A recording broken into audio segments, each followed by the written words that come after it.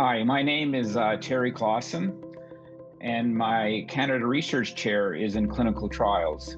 I am a pediatric emergency physician, and I'm a clinician scientist. And my research is about testing whether new treatments work for children who come to emergency.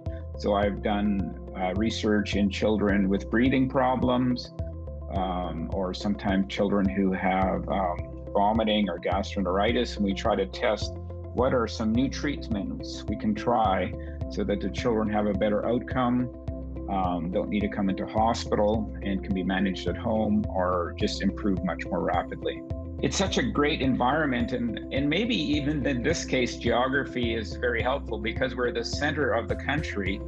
And when you're talking about coordinating something, people feel very comfortable with Manitoba playing that role. And so I think that has given us a natural advantage.